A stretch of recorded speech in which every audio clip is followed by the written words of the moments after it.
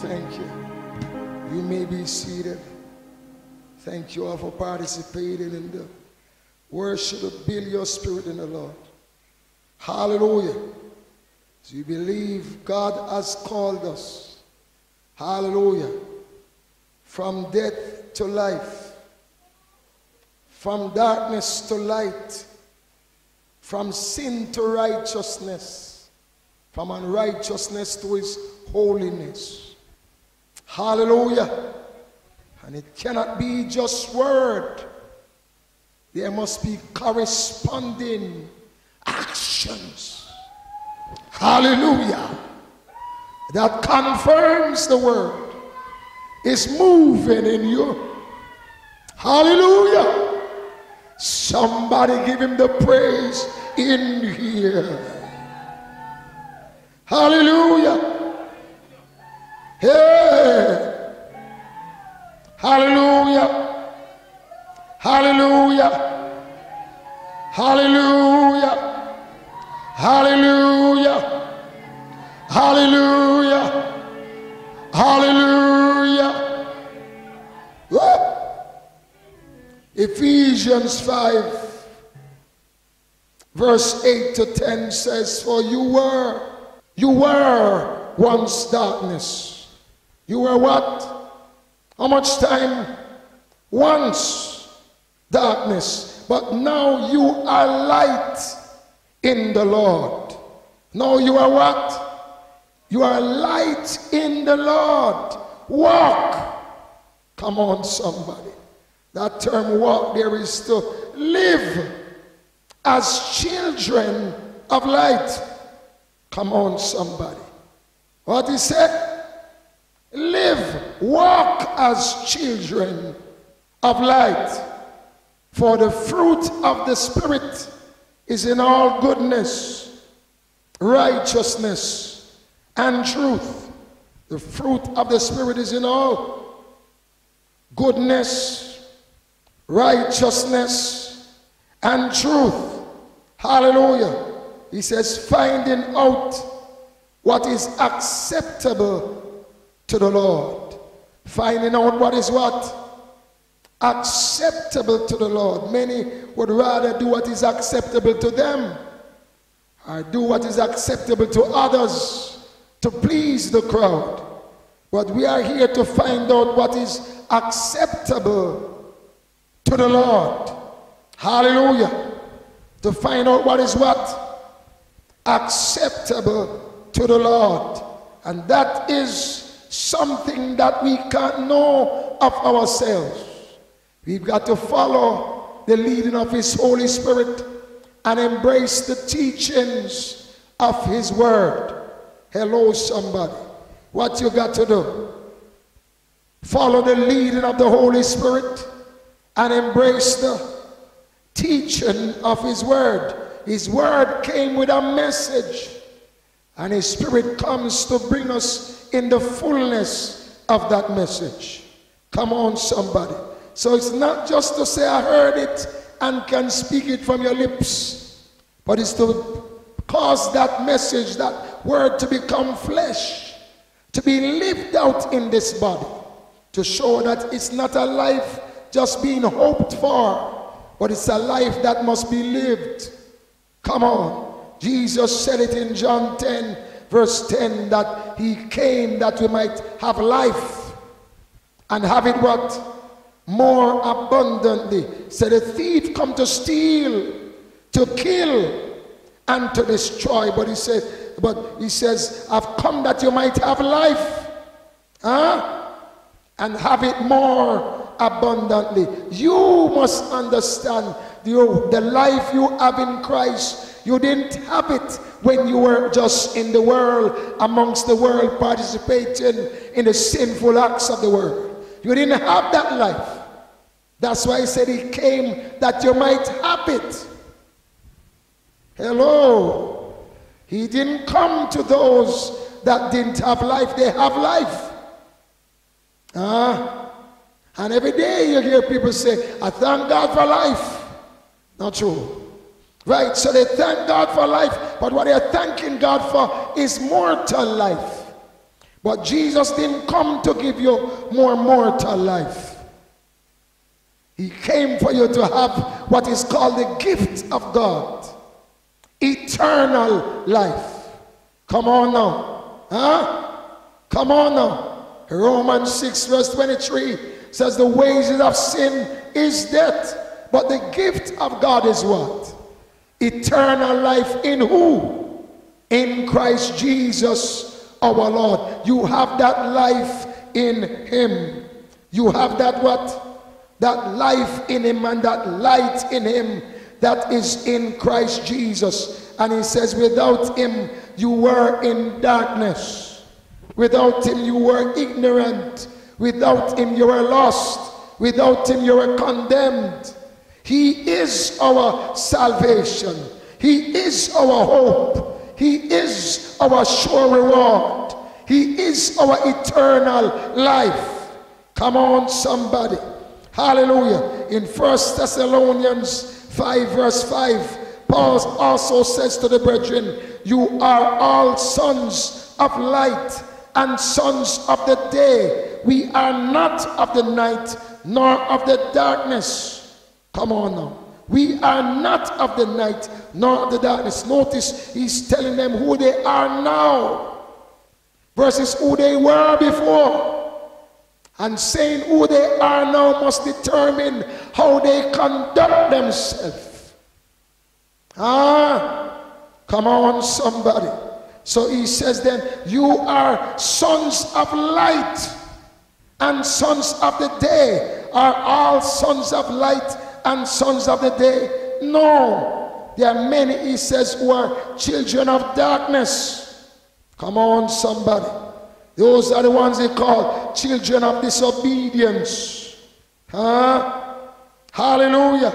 So he says, you, if you read in 1 Thessalonians 5, Paul will declare there that there's a difference between us and the people of the world. He speaks there of the children of light different from the children of darkness. From verse 1 to 5. We just read verse 5. But we'll back up and show you the context before and after for you to understand that he's saying you are different in Christ. You're not the same as you were when you were not in him. And he was not in you. Come on now. He said in verse 1, but concerning, that's 1 Thessalonians 5. 1 Thessalonians 5 verse 1. Yes, read from verse 1. Now concerning the times and the season, brethren, you have no need that I should write to you. For you yourselves know perfectly that the day of the Lord so comes as what? As a thief in the night. Come on now. For when who say? Look, mark that word, they. He didn't say when we say. Because we, different from they. And he wanted to make that note there, but to understand how to read going forward. He says, when they say peace and safety, come on now, then sudden destruction come upon who? Upon us? No, upon them. The they is the them. When they say peace and safety, sudden destruction comes upon them as what? Labor pains upon a pregnant woman. Suddenly, she's taken in labor. They shall not escape. They shall what? In other words, there's no salvation for them. You can't have salvation and don't escape sudden destruction. Watch the thing. He says, but you, brethren, what he said? You, brethren. So he speaks of us as the brethren, as the part of the family. You, brethren, are not in darkness, so that this day should overtake you as a thief. He says, he's not coming as a thief in the night for you. It's for them. You better hear what Paul is saying there. He says, you are not in darkness, so that this day should overtake you as a thief. You are all sons of light and sons of the day. We are not of the night, nor of darkness. Therefore, let us not sleep as others do, but let us what? Watch and be sober, of sound mind. Come on now. Soundness in the word and in truth. For what? Those who sleep at night, and those who get drunk at night. But let us who are of the day be what? Sober, putting on the breastplate of faith and love, and as a helmet the hope of what? Salvation. For God did not appoint us to wrath. Hold on. I think it was everybody. No, God did not appoint us to wrath. They are appointed to wrath who do not obey the gospel or believe the truth. Come on now. For God did not appoint us to wrath, but to obtain what? Salvation through who? There it is again. Through our Lord Jesus Christ, who died for us, that whether we wake or sleep, what is that, wake or sleep? Whether we live or we die, we should live together with him. Come on, somebody. Both the righteous and the unrighteous die. But he's saying when the unrighteous die, they die with the mortal life taken from them, but they have no eternal life. But the righteous have eternal life. Ah, come on, somebody. Therefore, he said in verse 11, therefore what? Comfort each other and edify one another, just as also you are doing. In other words, encourage each other in this, to be mindful of this, lest them seeing people fall out and just think, say, well, it's hopeless. Because we have a hope in the gospel that those who don't believe the gospel don't have. Hello? Come on now. Hallelujah. And what did he say next? He said, we urge your brethren to recognize those who labor among you and are what? Are over you in the Lord, and admonish you to esteem them what? Very highly in love. For what? For their works' sake. For their what? Work. Come on, you think say this is easy work. I tell them, say, come and try it. Then they will know. Hallelujah. Be at peace among yourselves. And notice he said there, you must recognize those who labor. Who what? Not everyone that is among us labor among us. Come on, that's why you must know who the Lord appoint you to. Whose congregation the Lord appoint you, which leadership the Lord appoint you under. Because not all labor over the sheep. But he says, recognize those. What he said must do. When they call me name here, some people get vexed, you know. Oh man, no say Apostle Fagan, just say the Lord Jesus. But the Lord Jesus sent Apostle Fagan. So you have to recognize the Lord who sent me, but you have to recognize the one the Lord sent to. Hallelujah. Because the demon, when some sons of Sceva was trying to cast out demons out of a man, the demon never said, Jesus alone I know.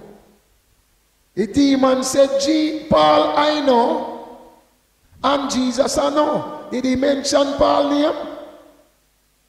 Oh, just checking, because some don't know the word like that, you know. Some don't know the word like that. Some man is not of faith. Hello, somebody. They only talk of faith, but you can't see the fruit of faith in their life. Hello. And we don't want to just talk about it. Hello, somebody. You remember that?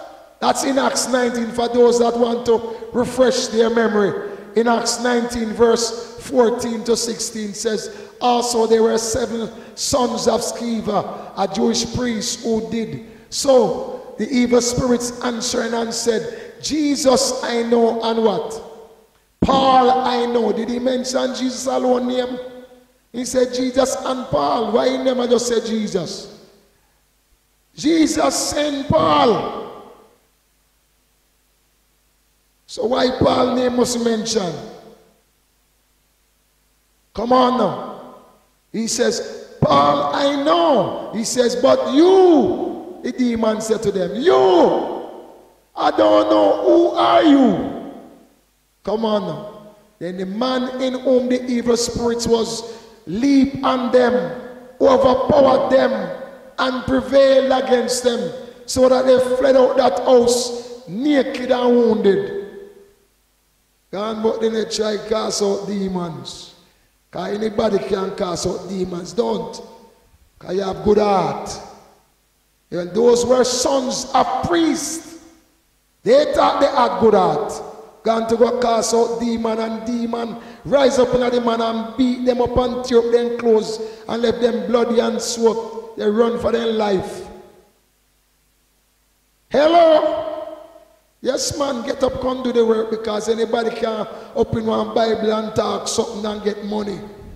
So you think, see how so it go? We no work, can we just get up and open Bible and talk and get to no money? See, it is easy. Come do it. You will swear reach you. Dog, name your sup and left. Hello, somebody. I look like you don't realize how many people trying to do that and trying to make money off people. Where then they know? And then see when they make money off of people, all they tell them about $100,000 per head to go up on our ark. When they know? Did that work out for him? 70 people. My God, then if 70 people get 100,000, calculate and tell me how much that. God have mercy. And then he say, in change his mind. God not bother carry them again. Where the money they gone. But you don't envy those people that live those ways. Because you see their end. I say you see their end. You don't have to worry about them. Their end is coming. Come on, somebody. Huh? Because the wages of sin. Oh, you better hear me.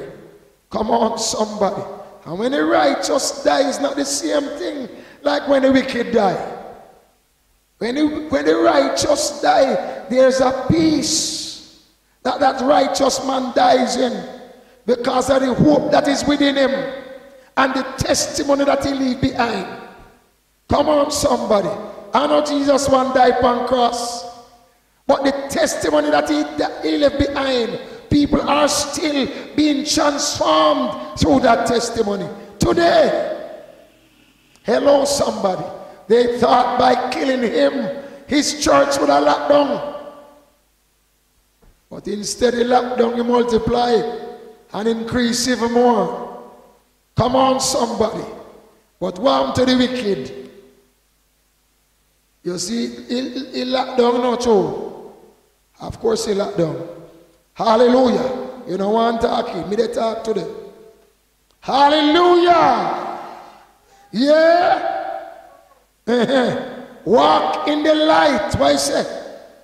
Yes, man, don't get grudgeful of those who walking in the darkness, who are putting their hands to evil. He said you must envy those, the works of the wicked, those who prosper in their wickedness. Huh?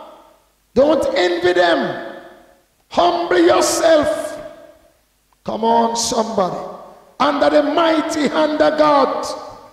And God in due season will lift you up and put them to shame that lift up their tongue against you. Because God is still standing up for righteousness. God is still standing up for truth. And many will say, your truth different from my truth, and then there is God's truth. But there are liars. God's truth is the truth. There is no truth outside of God's truth.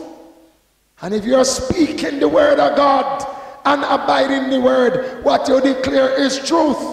But if you're only quoting from truth and saying some other things that contrary to the truth, you're still a liar. Come on.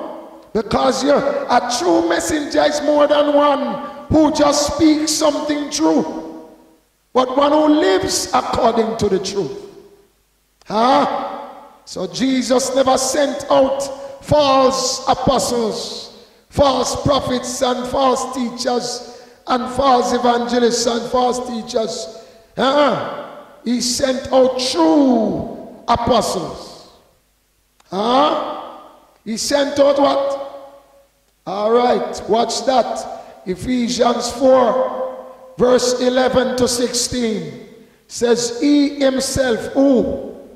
Christ himself gave some to be apostles. Everyone is apostles? No. And some he gave to be what? Prophets. Some evangelists. Some pastors and teachers. What are they given for? They are given for the saints, for the equipping of the saints, for the work of the ministry, for the edifying of the body of Christ. Who is the body of Christ? The church. For the edifying of the body of Christ, till we all come to what? The unity of the faith and of the knowledge of the Son of God, to a perfect man, to the measure of the stature of the fullness of Christ. Notice, he said there, they are given until we come in the unity of the faith. Have we all come in the unity of the faith? No. So won't they still be given? Come on now. I don't understand how some subscribe say, apostle dead out, but pastor not dead out, evangelist not dead out, prophet not dead out, teacher not dead out, but somehow apostle dead out. Is Jesus Christ himself says he's giving them to the church till we all come to the unity of the faith. How long are you giving it? Till we all come to the unity of the faith and of the knowledge of the Son of God, to a perfect man, to the measure of the stature of the what? The fullness of Christ. That we should be what? No longer children, tossed to and fro and carried about with what? Every wind of doctrine, by what? The trickery of men. In other words, there are contrary teachings out there that is against the true teachers that Christ sent. And he says, if you don't listen, adhere to what is being taught by the true ones, you will fall a captive to the false ones. It's not by coincidence why that is happening. It's because when you reject true teachers, you fall in the hands of false teachers. Come on. No truth, no false teacher point you to true teacher. Let me remind you that one. No true teacher point you to false teacher, and no false teacher point you to the true one. You think about that. Think about how some churches that are false today have started. You don't have to take my report for it.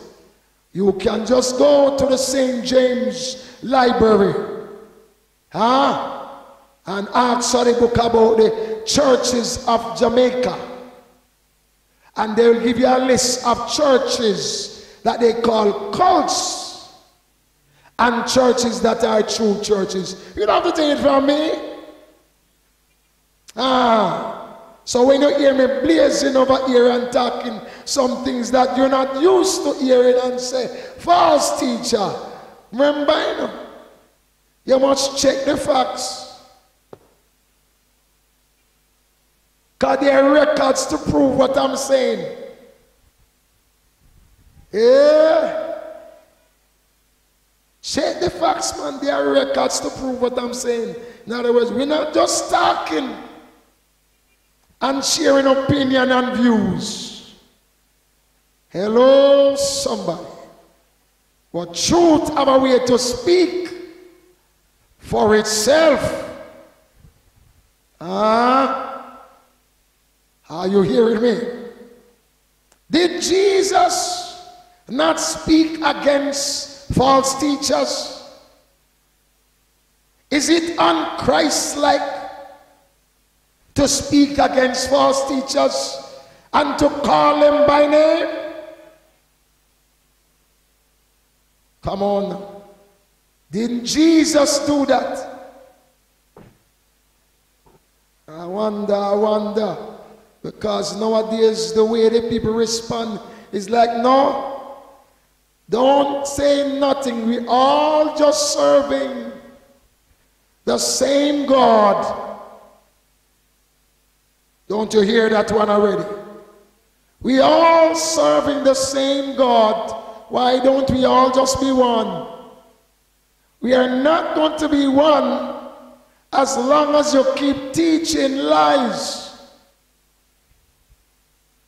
True teachers and false teachers are not called to become one.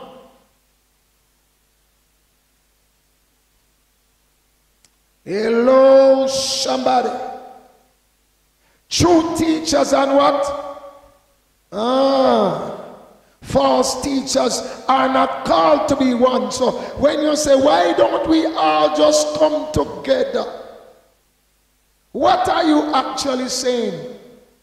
Don't you realize everyone in the body of Christ truly desire that we be together?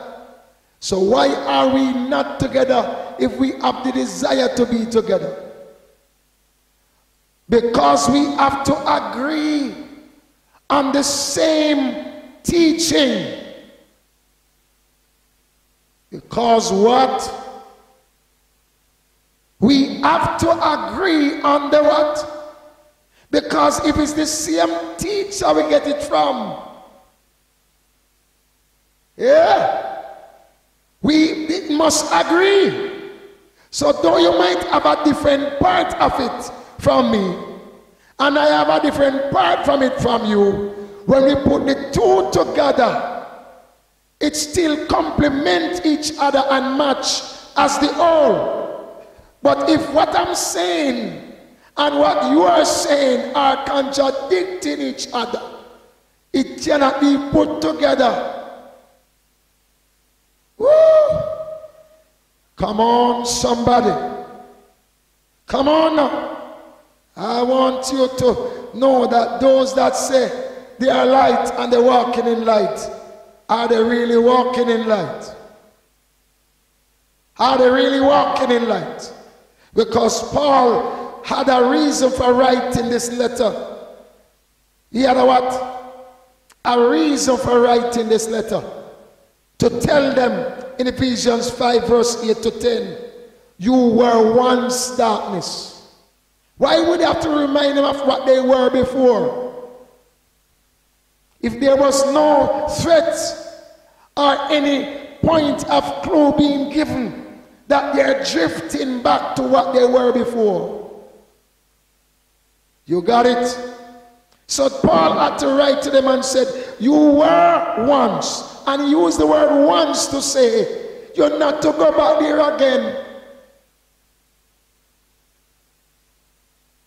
He never said you were several times darkness, but just come into light from time to time. That is what most churches would want to hear. Then it matched the doctrine and the lifestyle. Come on now. But he says, you were once darkness. Yeah? But now, is there a now? But now you are light in the Lord. What does he command him to do then? Walk as children of light. Come on now. So I say, don't just be in the light.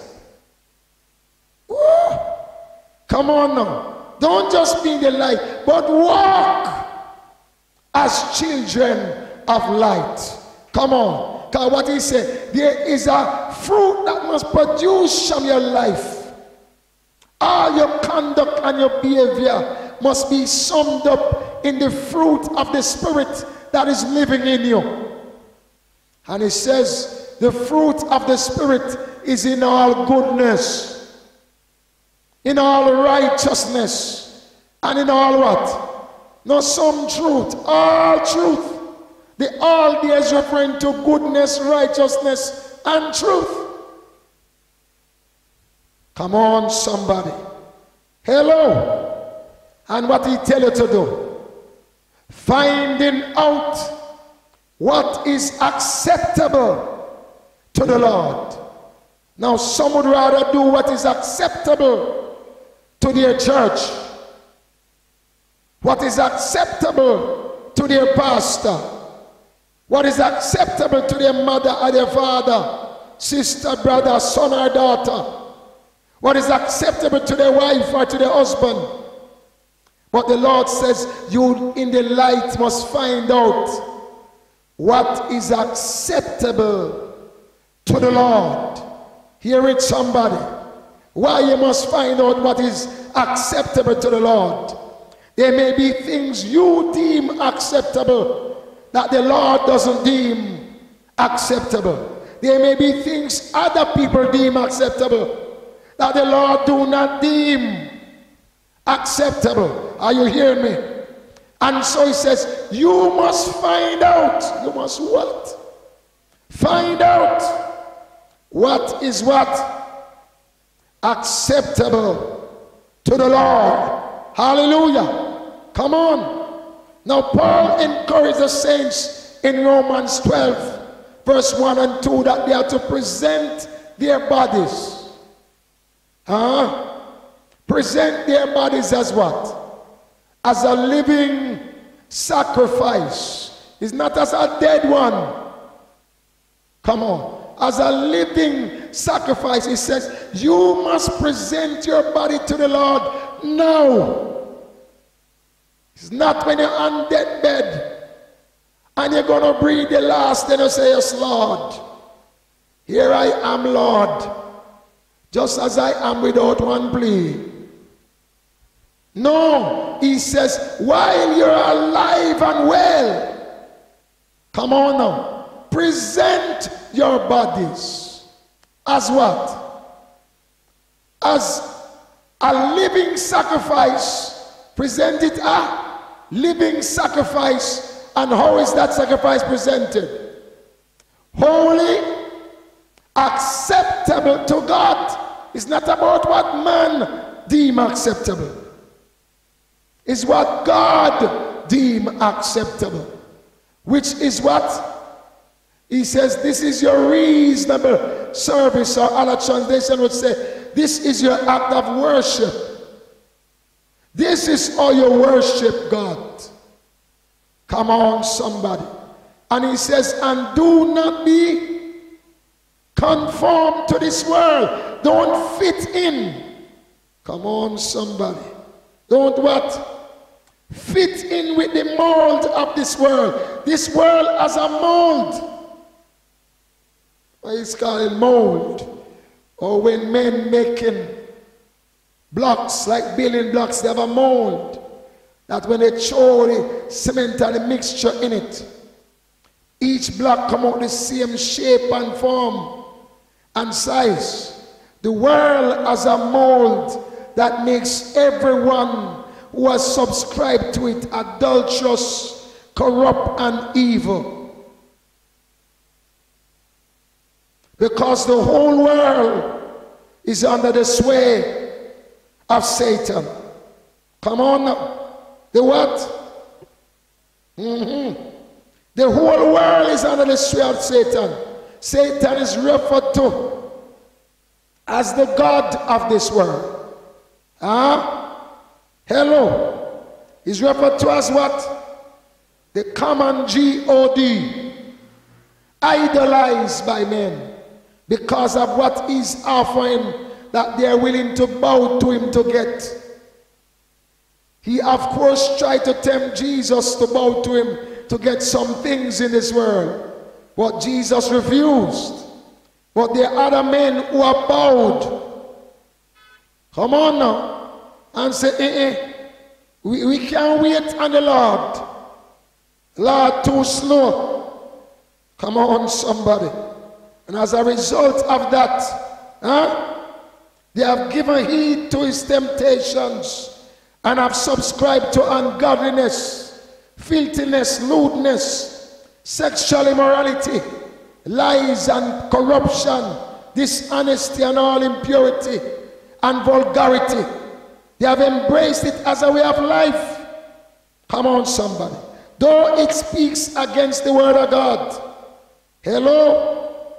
They are living that kind of life.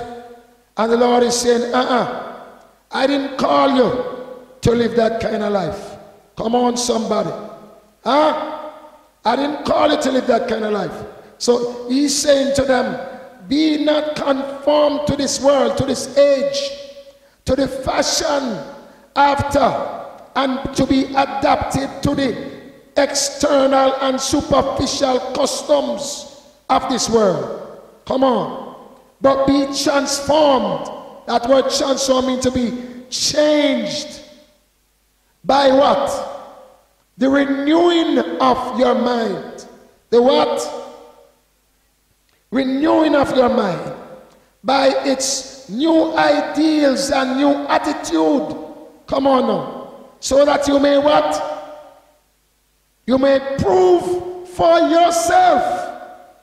What is that good? Notice Justin say what is good. Everybody will say they know what is good. But he said, what is that good?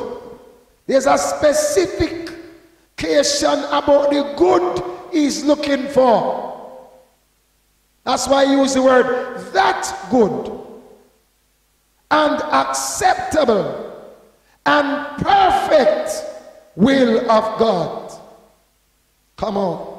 And he says, you have the ability to prove it. Hallelujah. And to know this acceptable, perfect, and good and perfect will of God. And he says, to do so, your mind, your what? Your mind must be renewed. So he says, who is going to do that renewing? Because how can you believe on what you don't know? You see it now? So that's how it says Jesus himself gave to the church. He didn't give them to the world. He gave them to the saints. Though the saints are saints, they are still needful of trainers. They are still needful of what? Trainers to bring them into the right mentality, attitude, and behavior as saints. They are called saints, but they got to be trained to live as saints. Hello. Come on. They entered this by faith. They didn't work to be saints. But now they must work to bear the fruit of righteousness. And it is called fruit. It is called what? All right, it's Hebrews 12. What is that? Verse 17. Hallelujah. Hallelujah. Verse 11. Yes, verse 10 and 11. Hebrews 12, verse 10 and 11. He says, for they, indeed, speaking of our earthly fathers, chasten us as seemed best to them. But he, our heavenly Father, chastens us for what? For our profit. So when he says he for our profit, he's still talking about chasten us, because he's talking about the chastisement, the chastening of the Lord. The what? Chastening of the Lord. It says, this chastening of the Lord, or this discipline, this correction and training of the Lord brings forth this fruit. You didn't just believe and just get fruit. It's not so it work. Don't let nobody fool you. Watch this. He says, but they chastened us what? As seemed best to them, but he for our profit, that we may what? Why did he chasten us? That we may be what? Partakers of his holiness. Come on, somebody. You see, just saying that I have faith, he cleansed me, didn't make you partaker. What's the thing? But he said it chastening makes you partakers. It is to prepare you that you may be partakers. That's proper quoted. To prepare you that you may be what? Partakers of his holiness. He says, no chastening seems to be joyful. It's not something, no child being disciplined or being corrected, jump ugly and say, yeah, mommy beat me. No. But he says, it's not joyful for the present, but what? Painful. Come on now. But what is it painful to? It is painful to the flesh. Hello. It is what? It is painful to the flesh.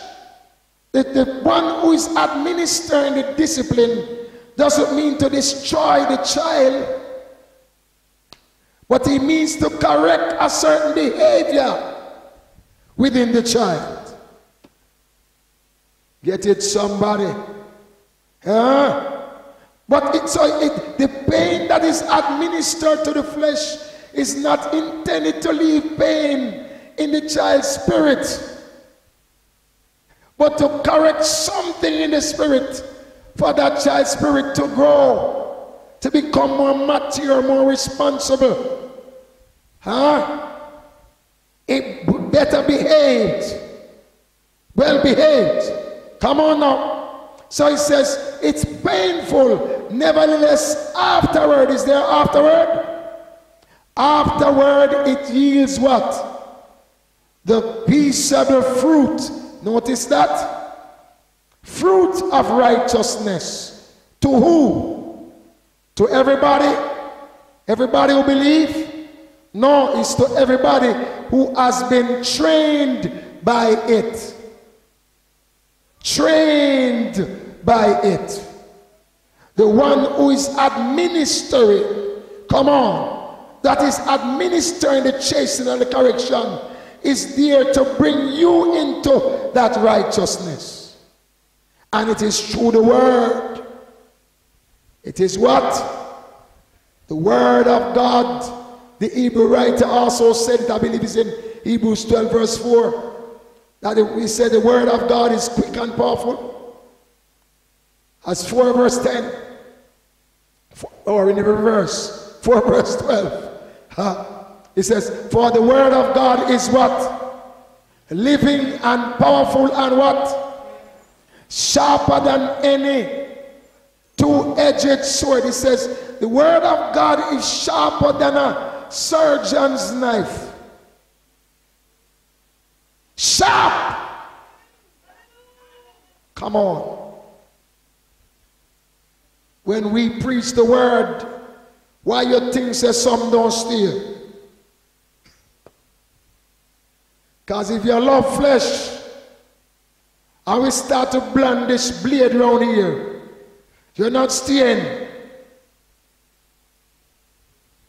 But if you love the Spirit, and the word of God is the sword of the Spirit, that it is correcting something in your innermost being, and you want that correction, you will bear through the discomfort in the flesh for something you're going to gain in the Spirit. Hallelujah. Hallelujah. But when you're talking to carnal believers, carnal and fleshly believer, we tell us, no preach for me. I must some you go hear. Why your word sound like it they talk about me so? But we didn't come in the house of God to preach and cheer and bench our. We come to preach and people. Last time I checked, is people write about in the Bible. And if you say you don't want nobody to preach, nobody business, you need to know say people business right now in the Bible. And if you them business right there, if you make me talk to you about fear business. So if you don't want me talk to you about fear business, you come to the wrong address. Hello, somebody. Because David is not written about for us to just hear about what happened with David. But it's to bring correction to us. Huh? Come on now. It is written to bring exhortation, correction, and reproof. Come on. So he said the word is quick. It is what? That word be quick is what they call living. It's not some dead words. We just using some vowels and consonant and just saying word and say, "Cho, word is wind." You wait to go and see if this word is wind. Because long as it's the word of God, and God used the word of God to create all things that are created, you will find that this word is not just wind. Hello, somebody. Because it's the word of God. Hello. And it is living. And it is powerful.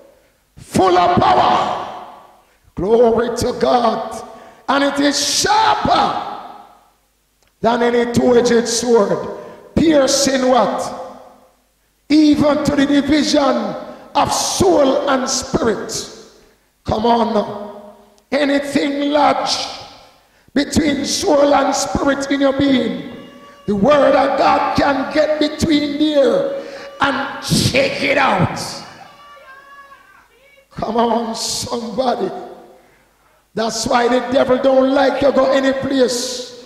You can truly hear the word. Because those who God sent to declare the word, they come with an anointing. This is not just talk. This ain't no religious hard talk. Hello, somebody. This is the word of God. This is not a table for hearing the opinions of men. Come on. It's the word of God we sent to declare to you. And it says that word gets between soul and spirit. Come on, somebody. Between even joints and marrow. Come on. Hello. Soul and spirit is dealing with things in your spirit. Come on now. Joints and marrow is dealing with things in your flesh. Come on now, somebody. And thoughts and intents of the heart is dealing with things in your mind. He said the word of God deals with the total man. Come on now. It is a discerner of the thoughts and the intents of the heart. Come on. Give God a praise here. Glory to God. Hello. So he says, no wonder the Lord says in Matthew 4 verse 4, man shall not live by bread alone, but by every word that what? Proceeds out of the mouth of God. It says the word is to take care of everything in you. Anything the devil touch, mar, shift or dispossess, the word of God can bring it back. The word of God is powerful. The word of God is God. Hallelujah. And there's nothing impossible for him. Hello, somebody. Hello. So when he said walk in the light, he also speaks of walking in the life that the word brings to you. Walking in what? the life that the words bring. The word brings to you a life. That's why David said, thy word have I hid in my heart, that I will not sin against you. The word of God is to stop you from sin. It gives you a pure life. Hello, somebody. And if you're not walking in truth, how are you going to have that pure life? Come on. Your mind has to be renewed to what the word of God says. Hello. And you have to allow the Holy Spirit to unveil its truth and revelation into your spirit. You can't use your intellect, your high school brain, and try this over this. He said, this don't come because you have high IQ, or because you are some scientific genius, because you are the star boy or star girl for educational institution. He said, because the natural man can't understand this. Hello. In other words, your natural mind won't wrap around this thing. You need spiritual help to get it. Hello, somebody. This is not reading like a newspaper or a poem book. This book that you're reading and you hear people declaring, it's the scriptures are there. And it says scripture was written by holy men. By who? Holy men moved. Come on. As they were instructed by the Holy Spirit. Come on, somebody. So even they that are writing depend on the Holy Spirit for what they were writing and recording. Hello? Hello? And so it says, if you are going to look into it to understand it, you need teachers to help you. Jesus came as the teacher to the Jews. Because Nicodemus pointed out to him in John 3 verse 2, 1 and 2. Nicodemus came and said to him, we know you're a teacher sent from God. What did he call him? A teacher sent from God. He said, because what? No one can do these signs that you do unless what? God is with him. Come on. But it was not the signs he came to teach them. It was the teaching that he brought to them. That was what he brought to them. That makes him a teacher. But that's why Jesus said further down in John that they had not received his testimony. Because they're watching the miracles, but they're not paying attention to the teachings. And it's the teachings that make them disciples. It's not the miracles. Somebody need to hear that again. It's the teaching that makes them disciples. It's not the miracles. Hello? Come on. Hello? Are you following me? Jesus said it to Nicodemus in verse 9. Verse 10. Yes, verse 10 to 12. He said, Jesus answered and said to him, are you the teacher? Because he's a teacher, talking to Jesus as a teacher. But when the teacher start to hear Jesus as the teacher teach, the teacher have to say to Nicodemus, are you the teacher of Israel and do not know these things? Come on. In other words, why are they teaching people themselves? Come on now. He says, watch this. He says, most assuredly I say to you, we speak. Notice he got plural now. Watch what Jesus said. We speak what we know and testify what we have seen. And you do not receive our weakness. Come on. Come on. Hear it. Hear what Jesus said in verse 12. If I have told you earthly things and you do not believe, how will you believe if I tell you heavenly things? Come on now. See? So it says, there is more to learn than earthly things. Nicodemus, come on. And he says, if I'm telling you about earthly things and you don't believe, how are you going to understand heavenly things? Come on, somebody. Are you following here? Walking in the light brings revelation. Light exposes things. Darkness hides things. Come on. We don't put things in the light to hide it.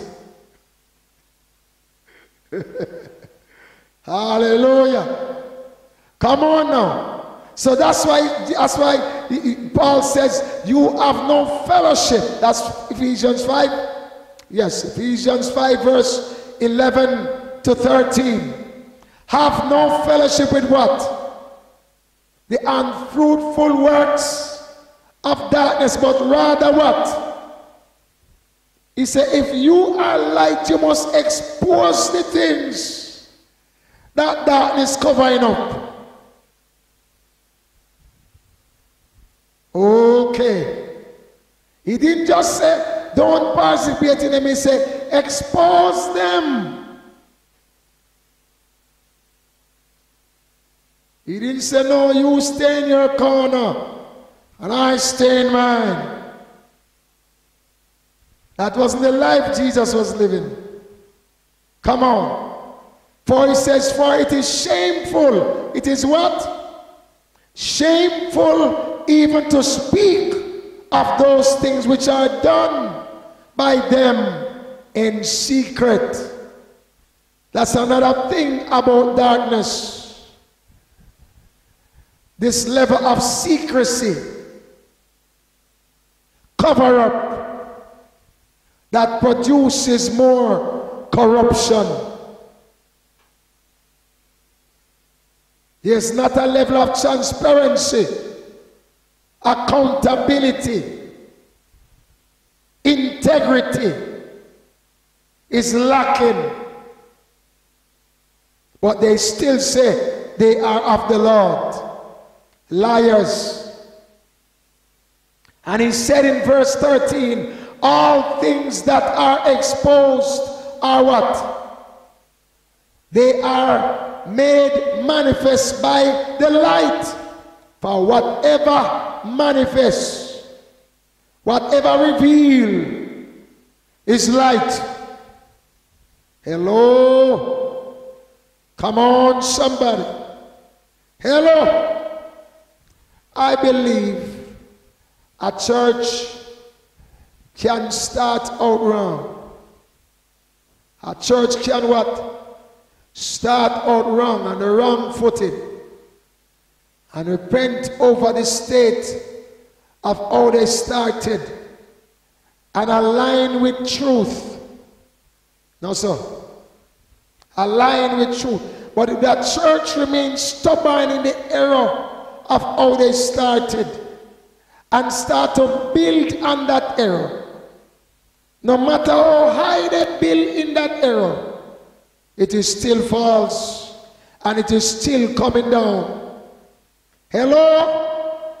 Because it's built on an error that they did not correct. You hearing me? It's built on what? And you cannot build on lies and still end in truth. Can I talk to somebody? You cannot what? You cannot build on lies and end in truth. Come on. That foundation must be torn up and expose what it is and lay a new foundation. What you say? Lay a what? A new foundation in truth. Remember what John said? 1 John 2 verse 21. I have written to you because I have not written to you because you do not know the truth, but because you know it.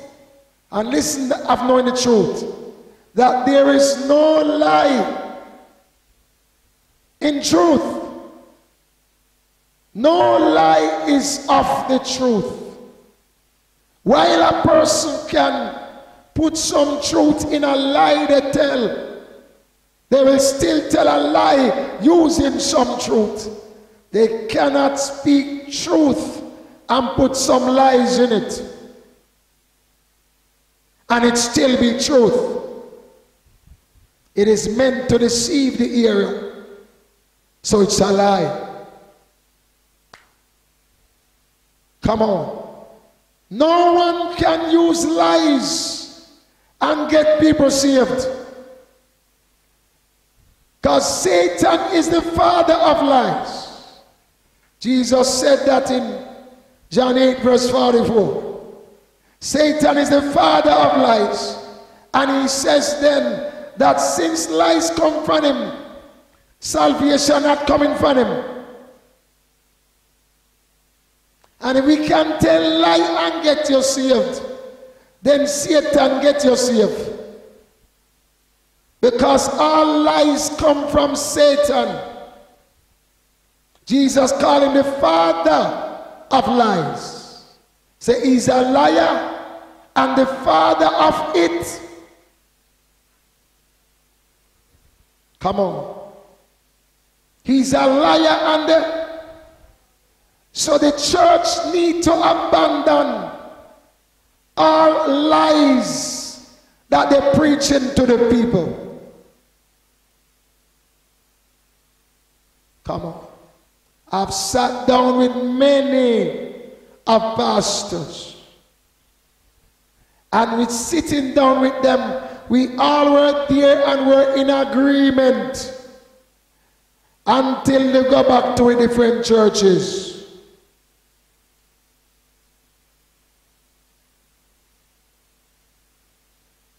I am light, so I have to reveal something here for you. Huh? What you mean agree till you go back to your churches? Because they have signed on a document in those churches to preach according to the doctrine of that church. So though they know that there are errors in it, they cannot change what the doctrine says.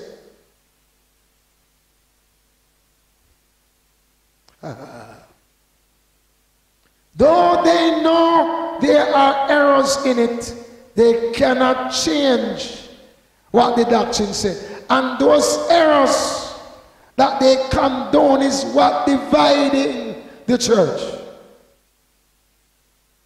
They know it's there. And they agree it is there. From all that I've spoken to. Come on, somebody. They agree it is there. But to change it, they will have to change numerous volumes of what they call church manuals. What all the constitution of their doctrine would have to be reprinted and revised.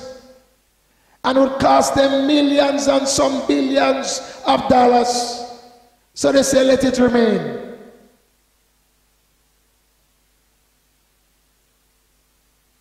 Come on. Let it remain. It's not going to cost them their soul. You are telling me that when people believe lies, it's not going to cost their soul? Come on now. When Satan come with lies, Is it to save your soul? Did Jesus' doctrines have any lies in it? Come on. Then would his faithful servants have lies in their doctrine? Come on. I'm talking to you. You that believe everybody must just come together and be one. Let us face the fact that there must be a point that people who are faithful to lies give up on that commitment to lies to become one with those who are faithful to the truth. Because if those who are faithful with the truth come together and agree with the liars, they are no longer in truth. You hear that one? Come on. And it's the truth that makes us free. Lies put us in bondage to more lies and more lies and more lies. Because lies always require more lies to support it. But truth can stand on its own. Come on. That's why the people need a sure foundation to build their faith on. And it must be built on truth. This is what the light is about. The light of life in Christ. He is the way, the truth, and the life. And he says, you shall know the truth. And the truth shall what? Make you free. But how do you become free? By abiding in his teachings. Jesus said that to some Jews who believed on him in John 8, verse 30 to 36. He spoke these words as what? Many believed in him. Then Jesus said to those Jews who believed him, so he's speaking to those who believed in him. And he said to them, if you the ones who believe in me, if you abide in my word, you are my disciples indeed. In other words, Jesus never told them, just believe on Jesus and you're saved. Jesus told them they had to abide in his teachings, what he called his word, to be truly his disciples. And becoming truly his disciples, they would know the truth. You see it? That's it in verse 31 and 32 of John 8. It says, you will know the truth, and the truth shall make you free. Jesus' teaching here reveals to us something that most preachers are not saying. That when you know the truth sets you free from sin.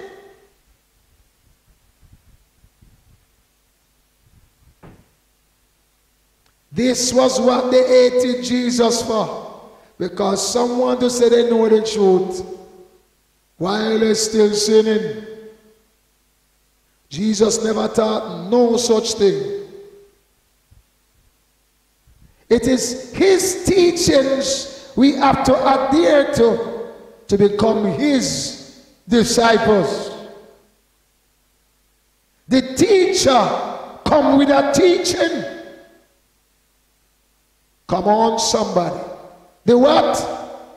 The teacher come with a teaching. And he's saying, I'm not here for you to say what a nice teacher he is. He's here to relay the message. Come on. Hello. Hallelujah.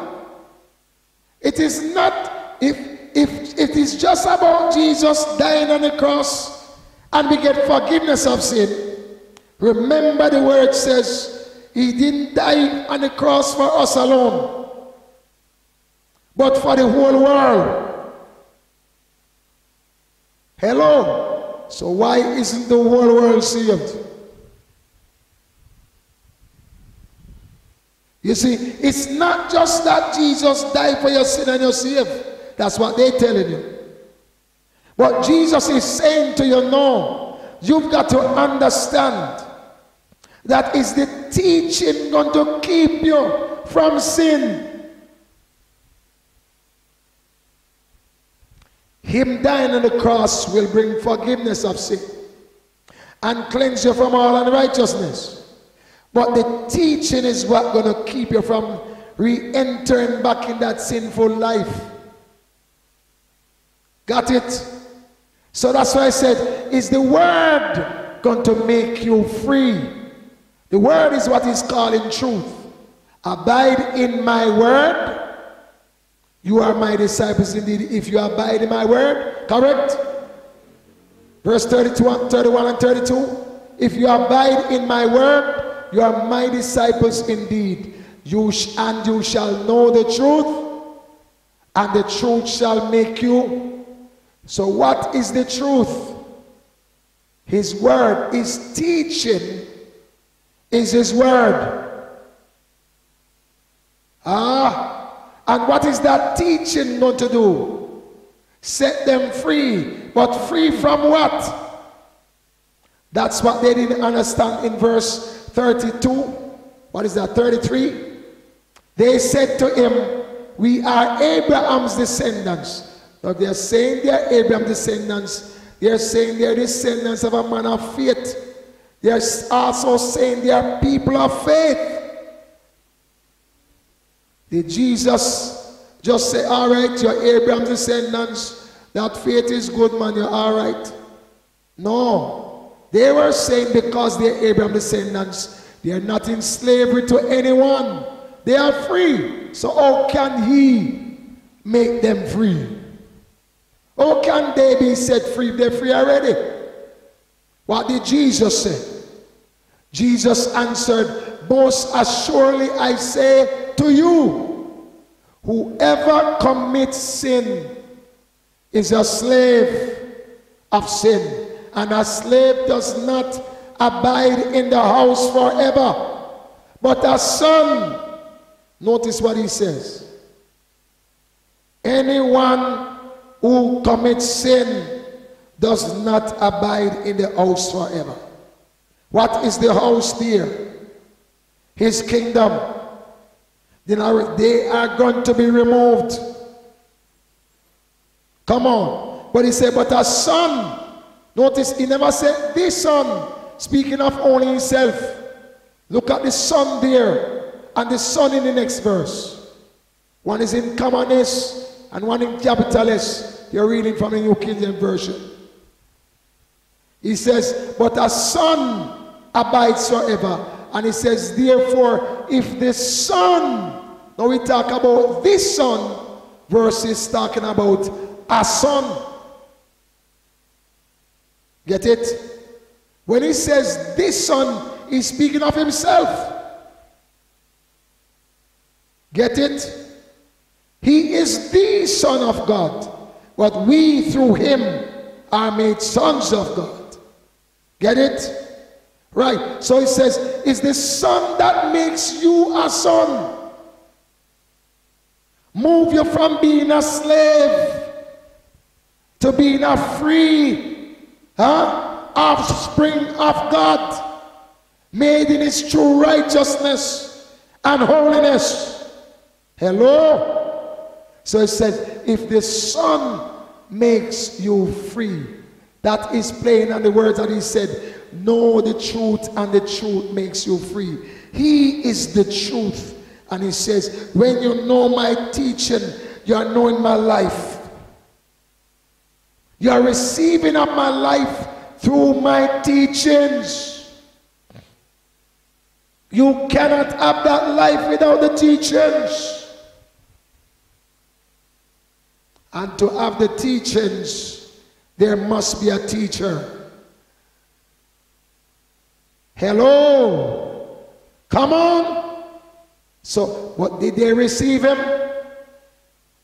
No, they rejected him. They in fact became angry because he dare call himself the Son of God and refer to them who were committing sin as slaves. They were offended at his teaching. Come on. Did they receive his teaching? No, they rejected it. Come on now. Even wanted to kill him. Come on now. That's in verse 39. Huh? Verse 38 to 40. Right, verse 38 to 40 says, I speak what I have what? I have seen with my father, and you do what you have seen with your father. Does that sound like they have the same father? Though they say they're serving the same God, they are children of Abraham. They are children of faith. Does Jesus affirm to them that yes, it's the same God you're serving anyway, we just see things differently? No, that's not how Jesus talked. Jesus said to them, you doing what you see with your father, and I'm doing what I see with mine. And they answered and said, Abraham is our father. Jesus said to them, if you were Abraham's children, you would do the works of Abraham. Come on. Hello. Talk to me here. But now you seek to kill me, a man who has told you the truth, which I heard from God. Abraham did not do this. Come on. You do the deeds of your father. Then they said to him what? We were not born of fornication. We have one father, God. No, they're saying God is their father. One God and Father of us all, God. Did Jesus agree with them on that too? No. Jesus said to them, if God were your father, you would love me.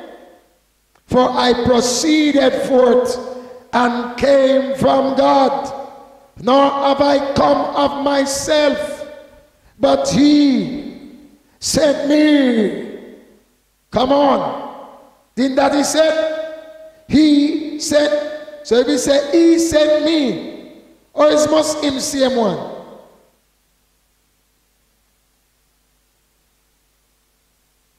Oh, he must be the Father. And he said, I did not come of myself. Liars, stop lying.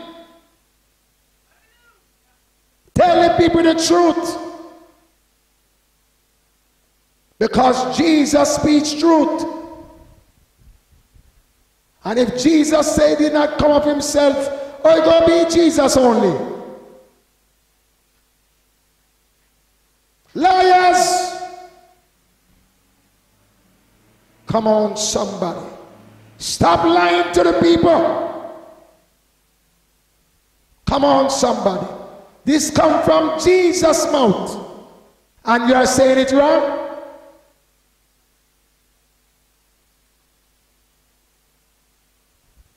Come on now. Jesus said, who is the head of the church, and he appoints heads of the church under his leadership. So how you get revelation? How you get revelation that make you talking something against what Jesus said? And saying is that he mean? What it mean when you say, you don't come off yourself? Come on, somebody. You mean say you have to go learn Hebrew and Greek if you know that? Come on now. Error is lies are in their teaching, and they are proud with their lies.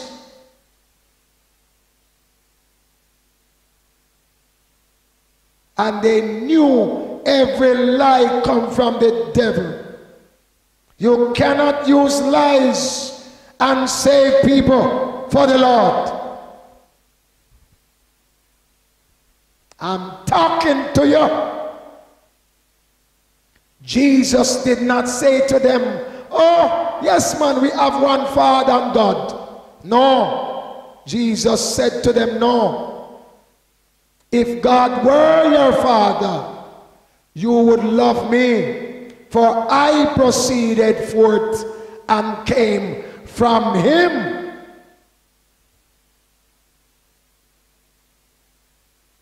I come from him. And what he said? Nor have I come of myself, but he sent me. And hear what Jesus said. Why do you not understand my speech? Now someone would have said, am I talking French? Come on. This is a common language.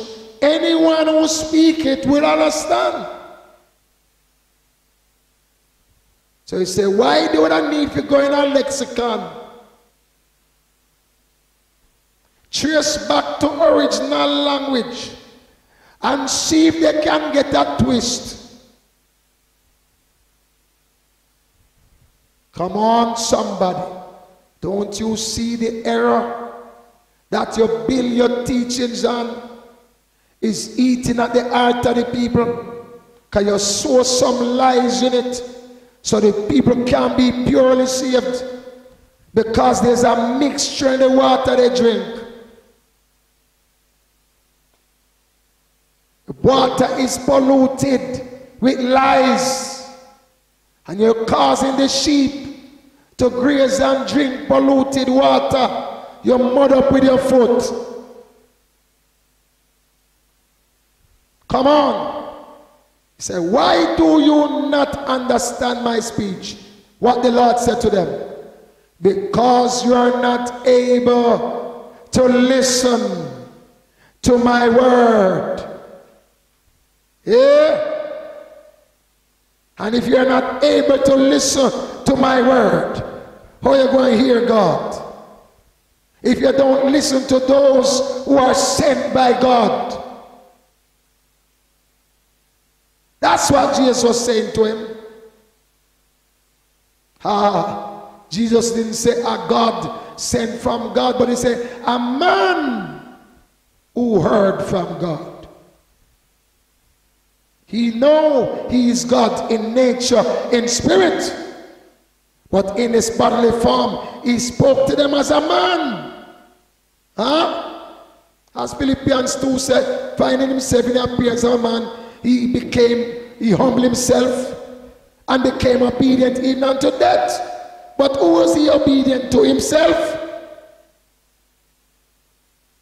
To his Father. Come on, somebody. Hello? I'm talking to you. And if you build your teaching on lies, you're deceiving the people. You can have all your show, have all your choir, have all your different departments, have all the different ministries, but it's built on lies. It's built on the devil. Hello, somebody. All that Jesus built on is truth. Yeah. All that Jesus built on is what? Truth and nothing but the truth. So he said to them, because they were not able to listen to his word, then he called them what? Children of the devil in verse 44. Did he say we're all God's children? No, not even Jesus teach that.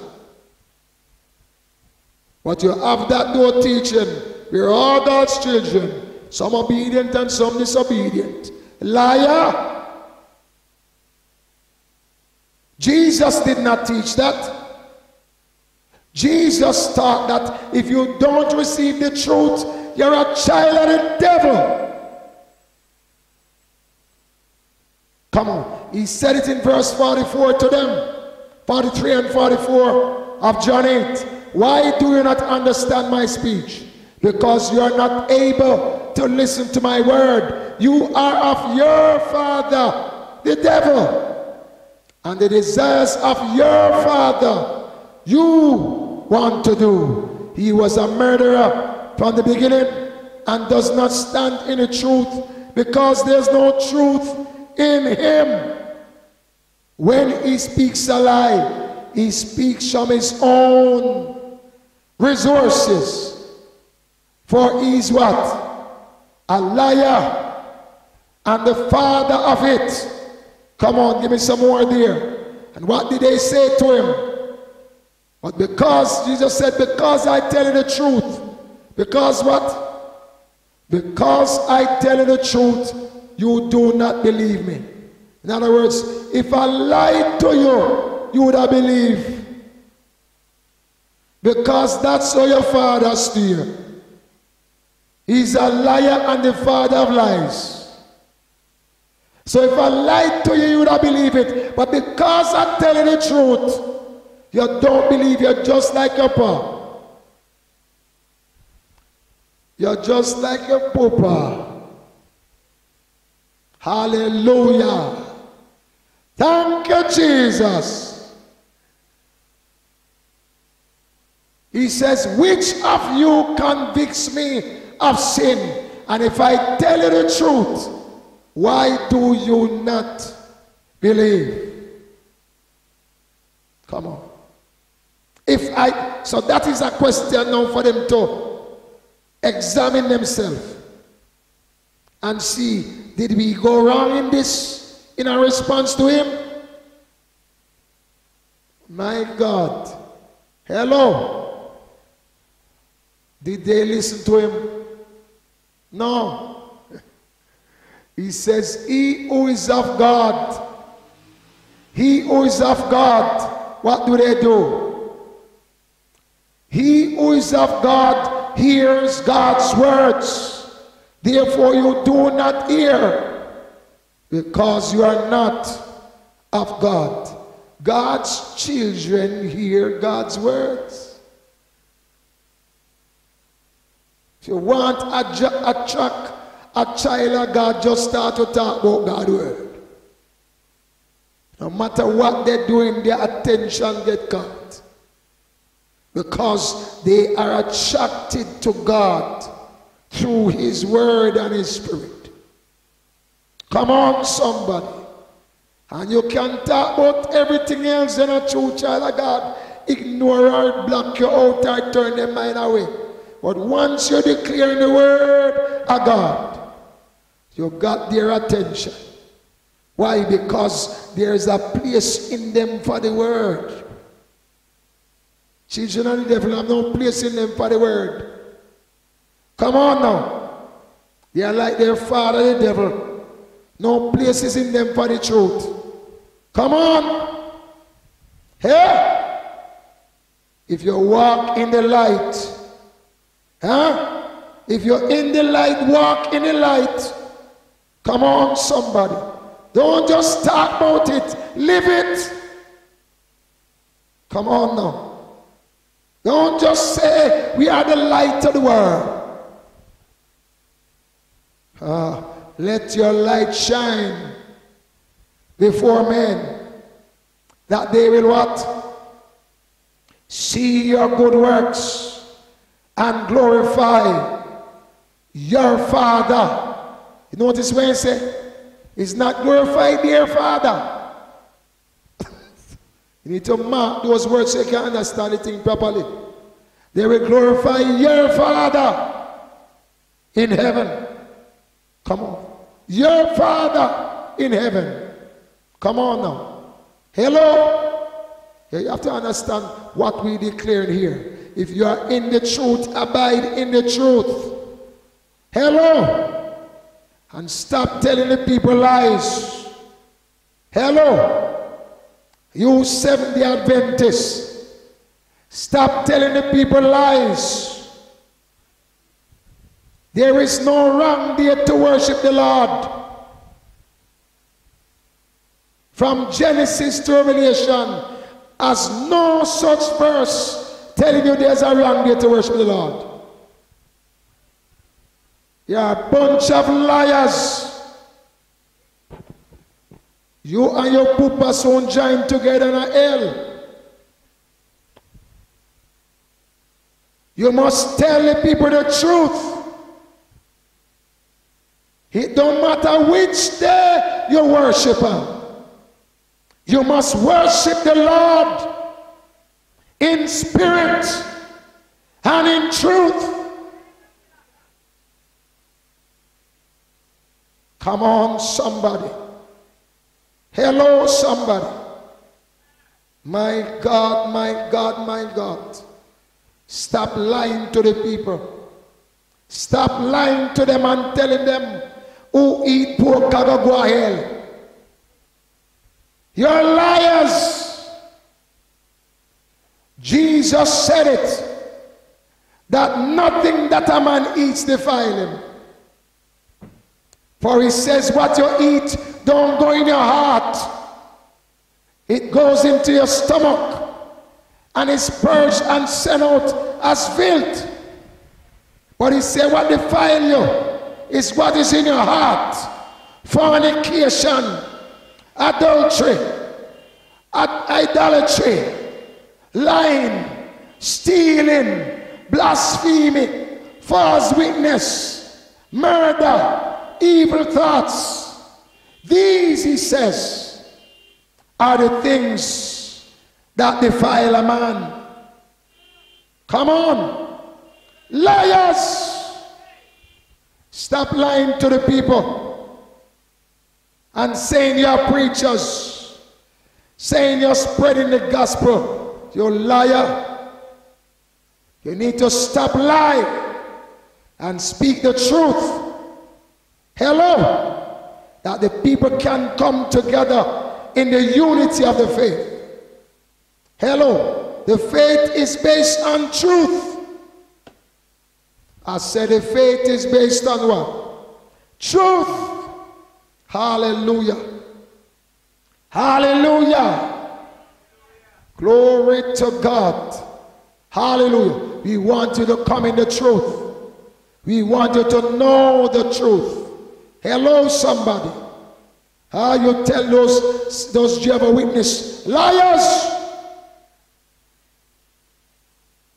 Jehovah's Witnesses liars. You need to get back to the truth. There is no church without a pastor. Jesus never started any such one. Jesus is the pastor of his church. That word pastor is the word referred to the word shepherd. And he said in Ephesians 4 verse 11 to 16 that he gave to the church. He gave to the church what? Apostles and prophets, evangelists, pastors and teachers for the saints. You who get up there and tell them about the church have gone to pagan worship, but you're going to start study group and meet up in what you call Kingdom Hall. Liars!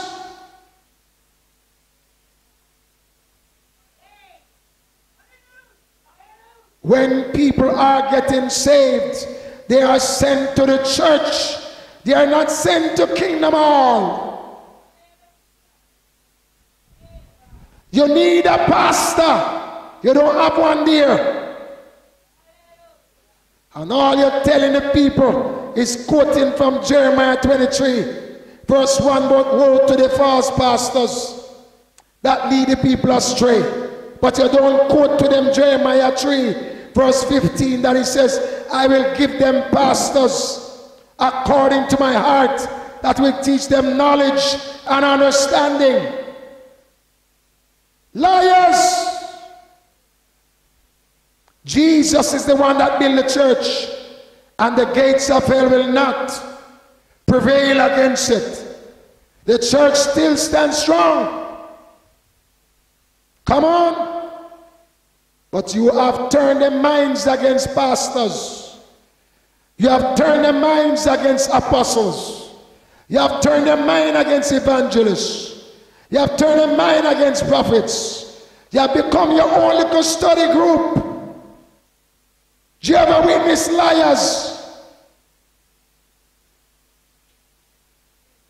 You need a pastor, that's why you can't collect no tithe, because you don't have one. That's why when you're having a Lord's Supper, you have to pass it around and nobody can eat it. You don't have a pastor to officiate for you. You're like sheep without a shepherd. Repent. Come on, somebody. I'm here to declare the truth. And Jesus called them out and tell them, repent. They had some beliefs before that they had to change why he said to them, repent. They believed some things that they were saying were true. That he was saying, no, that's false. That's why he said, repent. Huh? But you cannot continue in the falsehood and come out true. You must abandon what is false. You must have no partake in no work of darkness and unrighteousness. Hello? Embrace the truth.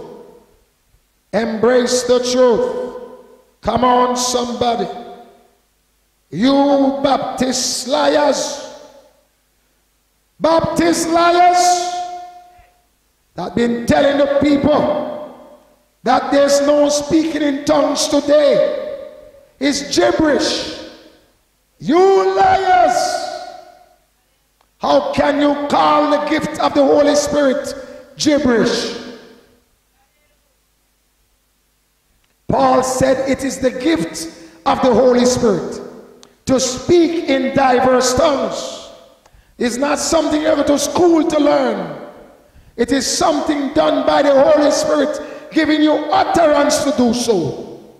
And he says those who speak in tongues should pray to interpret. And he says they should not despise tongues.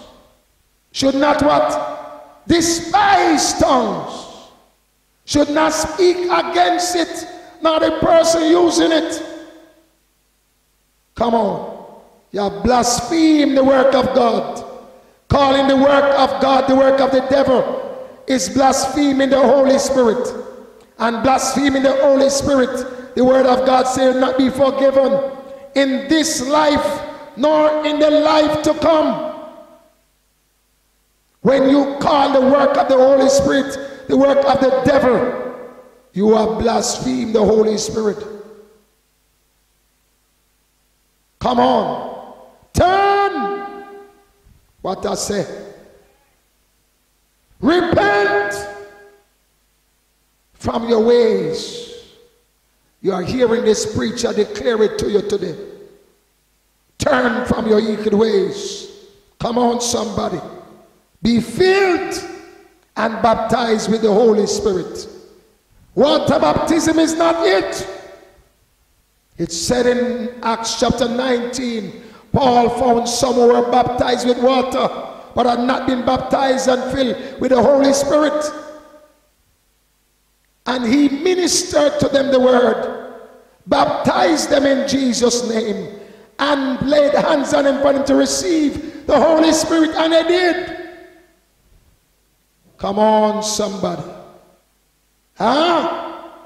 That in Acts 19, that's in verse 1. And it happened while Apollos was at Corinth, that Paul, having passed through the upper regions, came to Ephesus. Finding some disciples, he said to them, did you receive the Holy Spirit when you believed?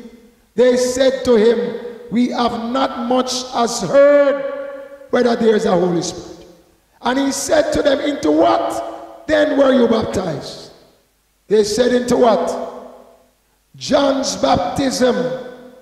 Come on. Then Paul said, John indeed baptized with what? Come on, talk to me. John indeed baptized with what? Baptized with a baptism of repentance. See them, man? You don't read it. John indeed baptized with what? John indeed baptized with what? With a baptism of repentance, saying to the people that they should believe on him. Who would come after him? That is who? And Christ. When they heard this, they were what? Baptized in the name of the Lord. And when Paul had laid hands on them, what happened? The Holy Spirit came upon them, and what did they do? They spoke with tongues and prophesied. Come on. Was that on the day of Pentecost? No, that was long after that was still happening. And there was no one there to interpret for them. So you need to stop that false propaganda you're spreading. But it was in the day of Pentecost because nations were around them to hear them in tongues. You're lying to the people. Liars. Come on. You need to speak the truth. Hello. Hallelujah. If you are in the light, walk in the light. Come on. What he say must do. Walk in the light as children of light, not as those in the darkness who once were ignorant of him, but now walk in the knowledge of him. Hello. And the God of glory will reveal his power in you. Come on, somebody. Children of light, children of God are called children of light. One of the most notable characteristics of light is that light does not discriminate. A light bulb that is properly connected to an electrical source does not care who comes into the room. Once there's electrical power in it, it will give light to all that is in the house. When it is turned on, its light shines for everyone and anyone that's around it. Come on. In other words, you're not Christian when you're in the church. And when you're not in the church with your sinner friend them, you're mellow out. Light does not discriminate. Come on. You don't praise God only within the church walls. Hallelujah. And some don't know, said no hallelujah till they come in a church building. Come on, somebody. He says, no, you are light. Shine light everywhere you go, man. Come on, somebody. Hello. If one is walking in light, it must be seen in the way they live. Another notably important characteristic of light is that light exposes what is hidden. Doesn't cover for it. Hello. It does not discriminate. Light can only be light. It shines for whoever is around it. Come on. It means, they say hallelujah. When you're amongst church, where they say hallelujah. But when you're amongst the bad costume friend them, you can't say hallelujah. You hallelujah down in your throat. If them can open their mouth and bust them bad word, open your mouth and bust a hallelujah. Come on, somebody. Because you are light. Light must shine. Darkness mustn't let light get dim. Light must shine in the darkness. Come on. Jesus taught his disciples this truth about light. Come on. That they must shine amidst the darkness. It's not put under a bushel is put on a lampstand to give light to everyone in the house. So he said they must walk in the light. Come on, somebody. In John 8 verse 12, Jesus said it, I am the light of the world. He who follows me shall not walk in darkness, but he shall have what? The light of life. The what? The light of that St. John 8 verse 12. Come on. Hallelujah. Hallelujah. And now he says, you are the light of the world. You, his disciples. He called you what? The light. That's Matthew 5 verse 14 to 16. He says, you are the light of the world. Children of God are called to be light and to expose hidden things of darkness. No child of God is a double agent. You know double agent? Sometime light, sometime darkness. No? Come on now. They must be light consistently. Hello? That is why we are called to walk in the light.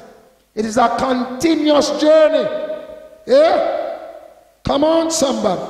Which requires consistency. It must be evident in your word and evident in your work. Come on, somebody. The life of a believer is always on display. The life of a believer is what?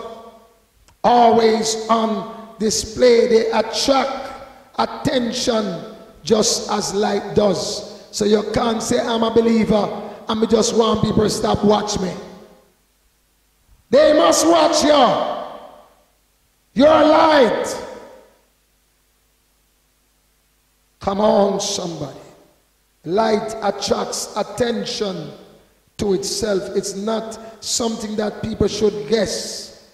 It must be clear before them who you are. Come on, and who you stand for.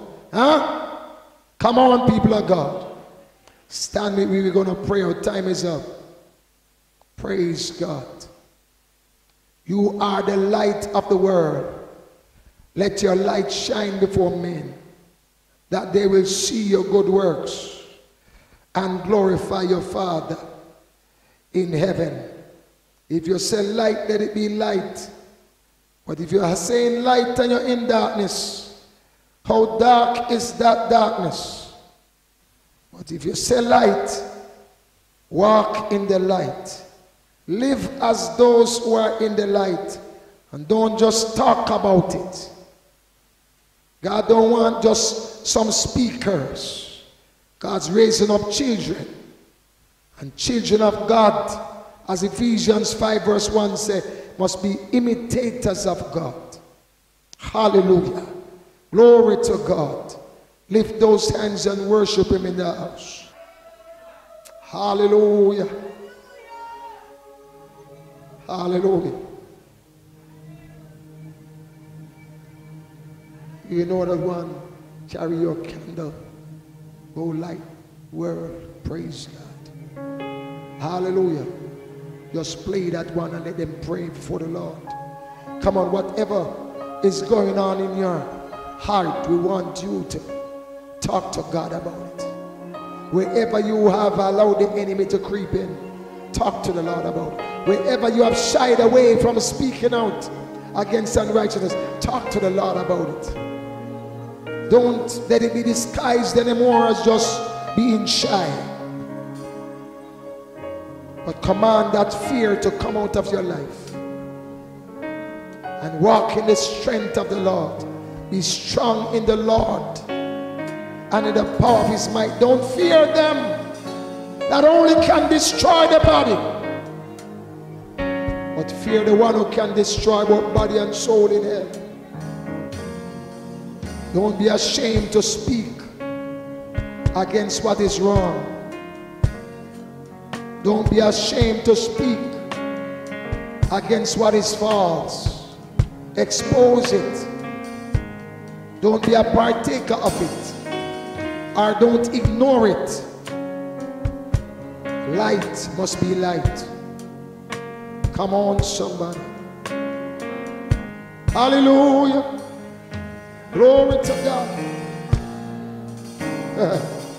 Carry your candle and through the darkness seek out the hopeless, confused and wrong. Yes, come on, sing. For all to see, take your candle, go light your world. Take your candle, go light your. Carry your candle, come on. Seek out the hopeless, confused and wrong. Yeah, hold out your hand for all to see. Take your candle, go light your world. Take your candle, go light your world. Carry your candle, come on, run through the dark. You got a light to shine, come on. Don't be ashamed of the gospel of Christ. Declare it everywhere you go. Yeah, yeah. For all to see. Yeah. Take your candle, go light your world. Take your candle, go light your world. Hallelujah. The devil wants you to think that your light is too small to have any impact. He wants you to cover that light, shade that light. But God wants you to reveal it. Be on display for the world to see the light of life in Christ in you. Come on, somebody. Father, we thank you. You said this is the message we heard from the beginning. God is light, and in him there is no darkness at all. So if we say we have fellowship with you and walk in darkness, we lie and do not practice the truth. But if we confess our sins, you say you're, oh my God, willing and just to forgive us, to cleanse us from all unrighteousness. Everything that led to brought us back in that sin, you remove it from us through your word and your Holy Spirit. You're working on us even now as this word is declared. I pray against every argument and speech and debate, every resistance, rebellion, spirit of disobedience. We bind and shut down right now in the name of Jesus. Let your Holy Spirit minister to the hearts of those who have heard this word. They will be devoted, loyal to truth.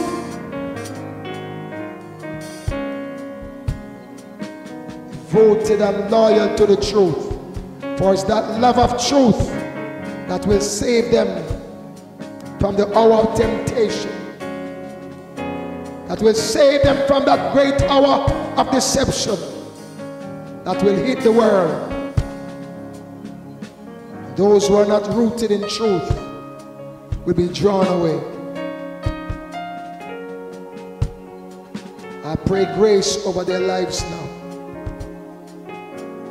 That though the devil may have had foothold in their life, that even now as they hear the word, they'll rebuke him from ever having any access to their life. As they embrace your anointing, let your anointing destroy every yoke and lift every burden and lead them into all truth.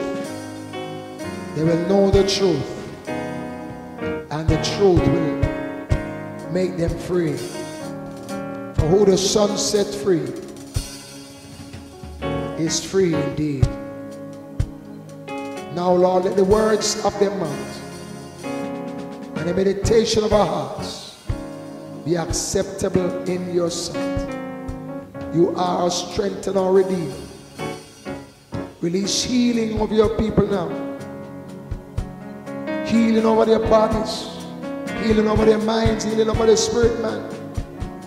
In the name of Jesus. For you are the great physician. Sickness and disease are subjected to you. Death has no power over you. So we declare the life, that eternal life to them, in Jesus' name, to quicken their mortal bodies.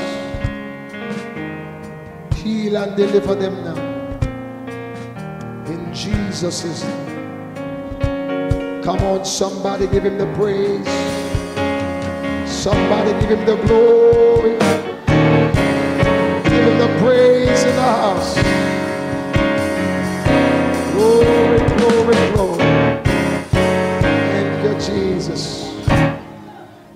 Thank you, Lord. Thank you, Lord. Thank you, Father. Awesome God we serve. He's a mighty God. You believe that? Praise God. You enjoy the presence of the Lord. You enjoy the word of God. Keep on growing in him. And let the word get a deeper root in you. More and more you embrace the word, the deeper it gets. Anything that is not of God, the word will get it out. Praise God. Hallelujah. Hallelujah. Come on, just read the song and say hallelujah. Hallelujah. Send up a praise to our God. Hallelujah. Hallelujah. Yeah. Hallelujah. Hallelujah. Yes, Lord. Yes, Lord. Yes, Lord. Hallelujah. Thank you, Lord. Thank you, God. Thank you. Thank you, Father.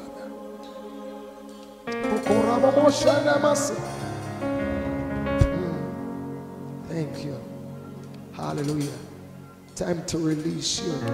Give you a chance to sow as the Lord has laid upon your heart, and give the final word to those who are watching online. We are already over 30 minutes over time, so we got to go and release you.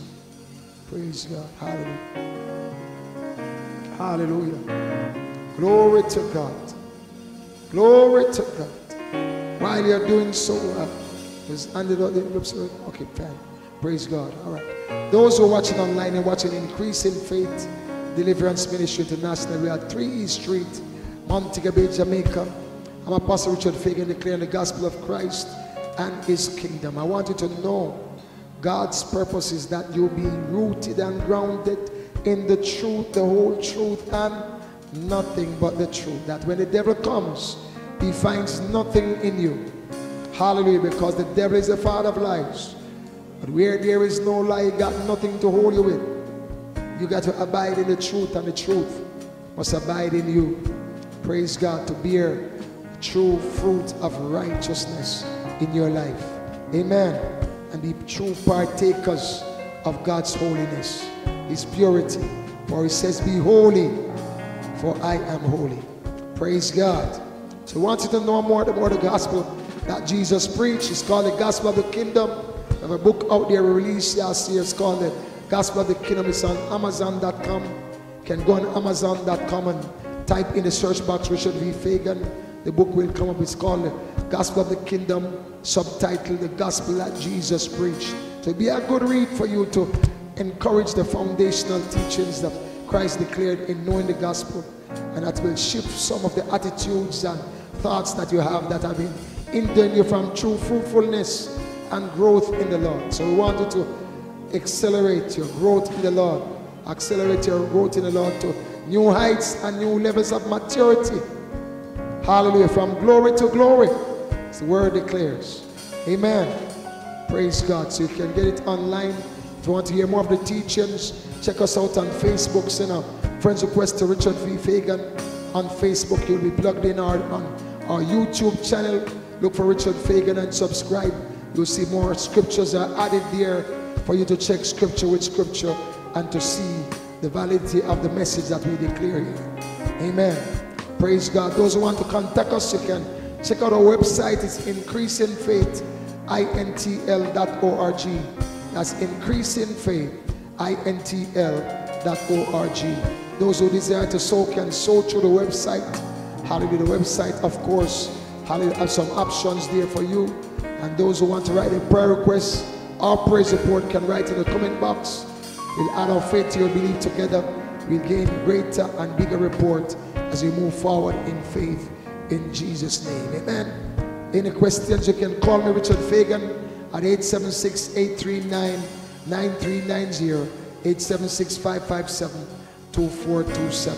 God bless you. Until next time, be strong in the Lord and in the power of His might. Praise God. You're blessed today. Come on, give Him praise. Give Him praise. Hallelujah. Thank you all for being with us to this time. We usually release you earlier, but us, we had a late start today. Very late, but we'll do better next time. Praise God. Hallelujah. God, we just thank you for your anointing and your grace over our lives, and we bless you for your anointing that is lifting us and moving us to new levels of fellowship and grace and favor in our Lord and Savior, Jesus Christ. And truly, our fellowship is with you in truth, for you desire that we be true worshipers that worship you in spirit and in truth. For without that, no one shall see the Lord.